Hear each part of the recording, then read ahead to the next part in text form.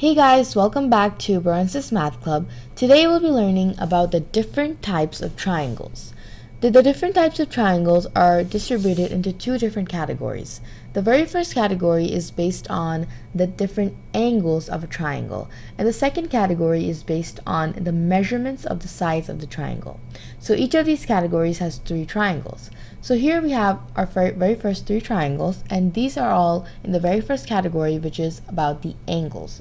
So taking a look at this, we have a right triangle, an acute triangle, and an obtuse triangle.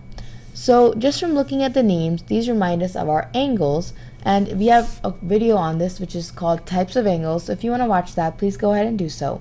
So our three basic types of angles are right angle, acute angle, and obtuse angle. A right angle, starting with that, is an angle that is exactly 90 degrees.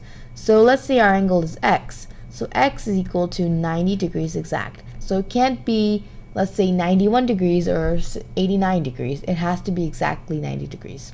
So this is a right angle, right? So in a right triangle, how do you know if it's a right triangle? Well, first of all, one of the angles has to be exactly 90 degrees, but how can you tell it's 90 degrees? Well, there's always a square symbol in a right triangle, and if you see this in the blue, this is a square symbol to represent the angle. And so if you see a square, that means it is exactly 90 degrees. So this is our right triangle. Next, we have an acute triangle. So reminding us of an acute angle. An acute angle is always less than 90 degrees. So it could be 89 degrees, 88 degrees, it could be 3 degrees.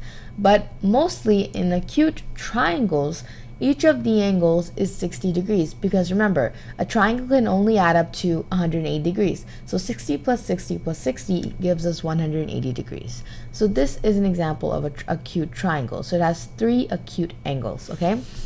So next, our last triangle in this category is the obtuse triangle.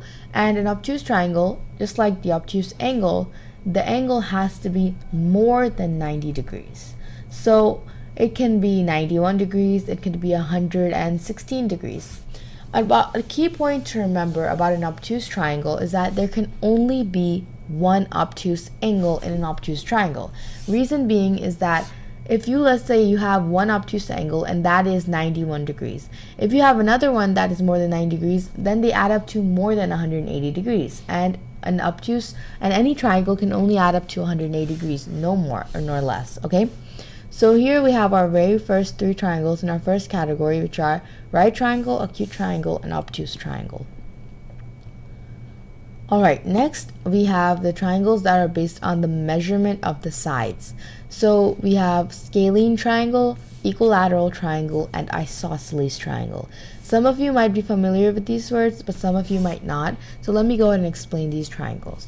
So the very first one here is the Scalene Triangle. A scalene triangle is a triangle in which all of the sides have different measurements. So all of the sides are different. So that's one important thing to remember about a scalene triangle. So here's an example of our scalene triangle. Next, we have an equilateral triangle, and just from looking at this, it looks a lot like our acute triangle up here. Well, that's because most equilateral triangles are acute triangles because all of the angles equal 60 degrees. And so do the measurements. The measurements are always the same, okay? So an equilateral triangle actually has three acute angles in it. So all of the angles and sides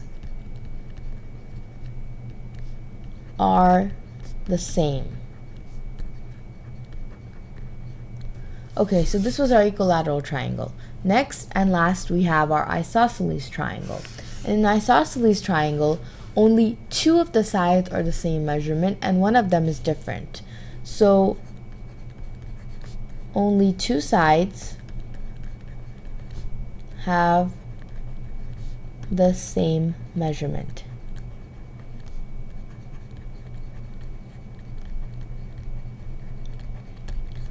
Alright, that's it for this video. I hope you guys learned about the different types of triangles. And remember, this is only the basic types of triangles. So these are the main triangles you will learn about in 7th grade. Okay, so once again, revising them, we have right triangle, acute triangle, obtuse triangle, scalene triangle, equilateral triangle, and isosceles triangle. And these are in 2 different categories.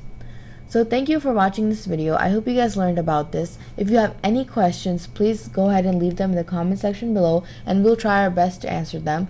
And we will see you guys in the next video. Bye!